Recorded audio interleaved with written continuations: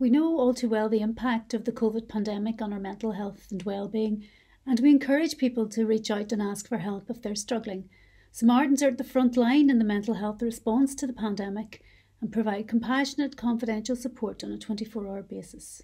They're receiving more calls now and calls at different times than from before.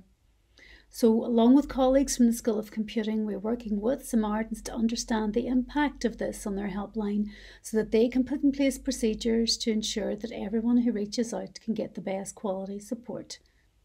Illness, isolation and social distancing has meant that many of us have never felt so alone and hopeless. Providing analysis to support frontline services like Samaritans empowers them to adapt and evolve to meet the needs of callers, and as such it's a vital element of the COVID response.